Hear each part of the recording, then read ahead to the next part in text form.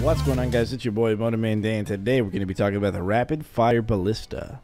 Fires physical bolts that penetrate to hit multiple enemies, mountable or scenario only. You have to deal 10,000 damage to unlock the unique upgrades, which is to either bleed enemies on hit or stun enemies hit.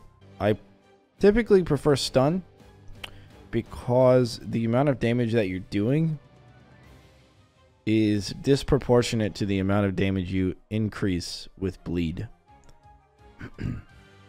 So I prefer stun. Also because it's really good against bosses, and bosses happen in war scenarios. So I'd rather stun them in place and nerk them before they get in my kill box. Looking at you, Gorbash. Or Craig. It's really good for those guys, for sure. Or for an armored ogre, mountain trolls, and stuff like that. I still think the bleed helps enough. Unless it was like a really, really heavy bleed, then sure, maybe. But it's not. So the raw output of damage, I think, works better with stun. But you could run bleed. You could run bleed and you'd be fine. Let me know. Let me know what you think about those unique upgrades. Alright, let's go ahead and jump into the game files. So the first thing to note, it has an interaction distance of 500. It is one of the 2 mountable items in the game. The other one being the Mega Boom Barrel Launcher, which we've already covered.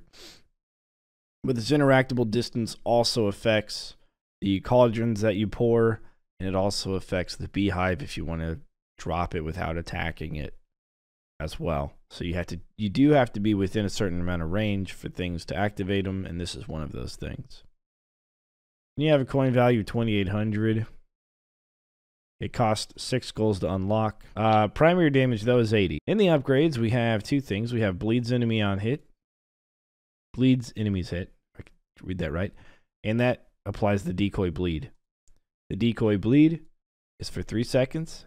8 damage a second. The other upgrade is to stun enemies hit. Uses the crossbow stun. Crossbow stun is for 3 seconds. That's really all there is to it. Let's jump into a game and take a look at what it looks like. So here's what it looks like when you place it. You can hop in. If you're within 3.3 grid squares.